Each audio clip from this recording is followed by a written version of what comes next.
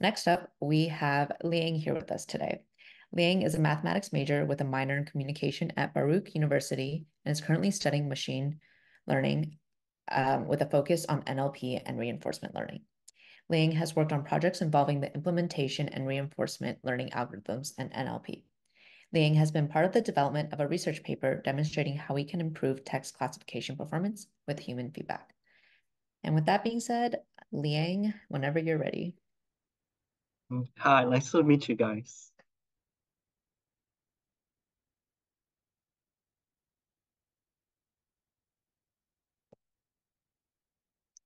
Yes. So just like these large language model like BERT, Cephet, and Claude, they essentially are transformers and they are pre-trained on various data sets like math, history, etc. Because of them being pre-trained on various data sets, they tend to hallucinate if they see some new unseen data. Fast forward to 2021, to now, there are new techniques, or you also can call them like machine learning paradigms that can increase the accuracy of these large language model, like few-shot learning and active learning. And currently we have like RAG, which is stand for retrieval augmented generation.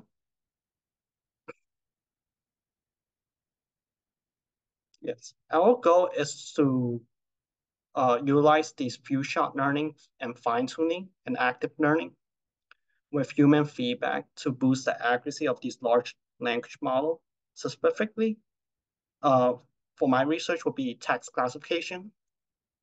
Why text classifications?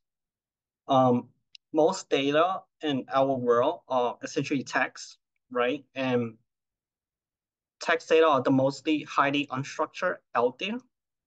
Why is that? Simply because there's missing rows, grammar, mislabel, etc.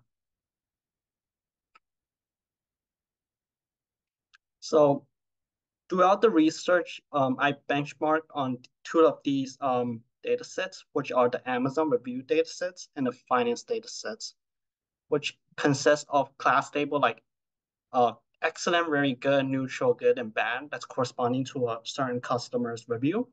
And for finance data sets will be positive, negative, neutral, which correspond to like how the market is actually going, what's going on with the market.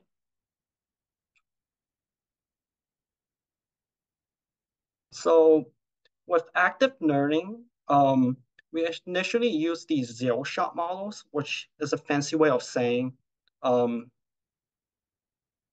like models like ChatGPT, Claude, BERT, and Cephet that are pre-trained on various domains. And because they train on various domains, they are not really accurate, or they are not designed for text classifications. So what can we do?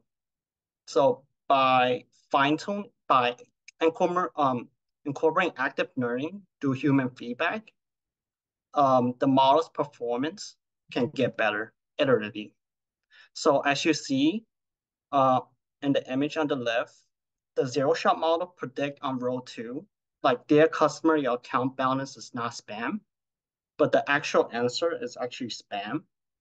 And but by providing feedback to the first row of the data, to not spam.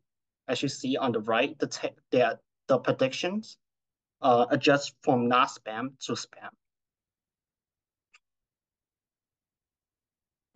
So a second solution for these low accuracy zero shot model is fine tuning the model through human feedback. So if you call the API key for like ChatGPT, for example, and you ask questions like, is the market is up today? Can you tell me if it's positive, negative, neutral? Often it answer it incorrectly. Well, it can answer it correctly, but it has that additional explanation to it. When you have that additional explanation to it, it's extremely hard for data scientists to calculate its accuracy.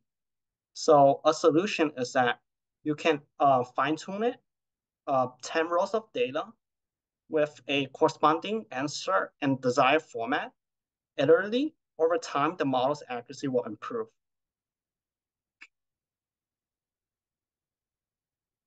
So few shot learning. Like previously, Natan mentions that because these large language model hallucinates and it's pre-trained on various data sets, um, these traditional machine learning models tend to fail because of that, because most data in the world are extremely unstructured. And a direct solution we could use is using something called few shot learning. As essentially you provide some sort of example to these large language models, and you do that iteratively to produce high accuracy.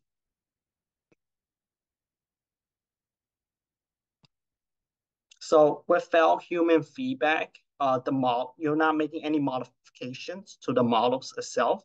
Because of that, the accuracy is essentially horizontal. But with human feedback, you're essentially baking weights. Um, you could bake weights through fine tuning, and because you're changing the model's weights, you can see there's some modifications to the models, and because of that, you can see an increase in accuracy. I should provide more examples.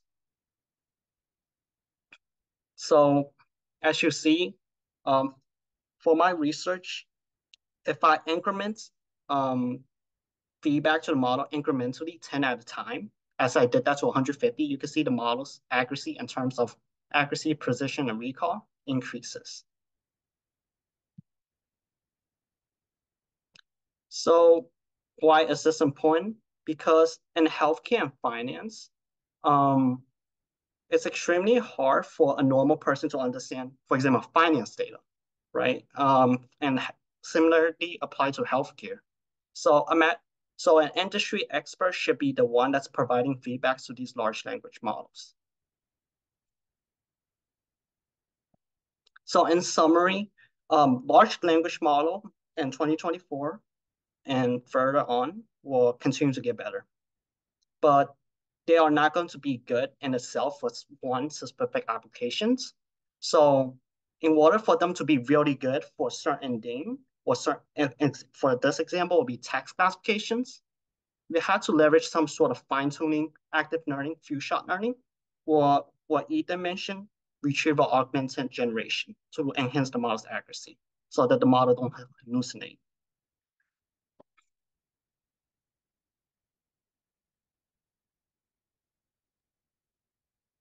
Thank you, Liang, so much for presenting and showcasing all of your learnings.